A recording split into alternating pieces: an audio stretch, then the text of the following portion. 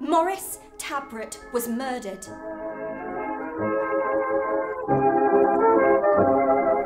They tell me that one of these days they'll try operating again to see if they can't possibly put me right.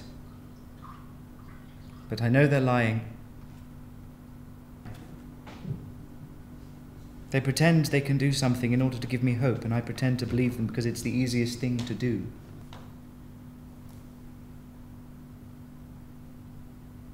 I know I'm here for life, Stella.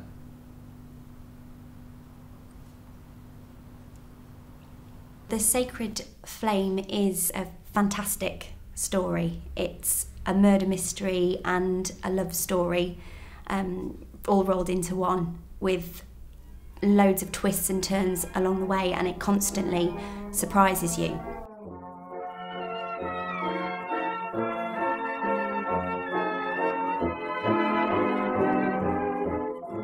Partway through the play, Maurice Tabret suddenly dies, which is a huge shock for everyone. And basically the play then centres around the aftermath of that, because Nurse Wayland believes that it's murder.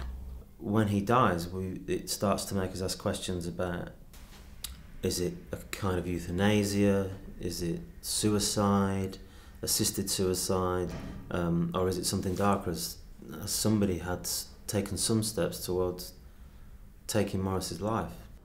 There's a whole set of moral questions in this play that I feel aren't even asked now, and when they are asked, still make us uncomfortable, still make us question ourselves and our beliefs about love and about life and about death and the principles around death, which are always going to be high stakes. It's always fascinating watching another family sort out or don't sort out problems that you will recognise very much. She seems to be a nice woman, that nurse.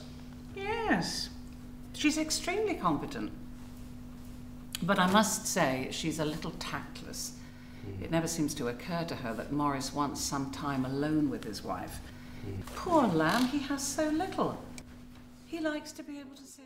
Every actor that came in when we were auditioning said, oh, you know, I sat down and I thought, Somerset Maugham, and I read the first few pages and I thought, I know where this is going, and then they were gripped, and then they were shocked. You're moved, you laugh, and it's just a really beautiful story, really honest story. Painful though the subject matter is, it's also very funny. He's our Ibsen, he's our Chekhov. This guy could really, really write, he could really make theatre, and it's a pleasure to be rediscovering it on a personal level, and I'd love an audience to come and be part of that journey of rediscovery.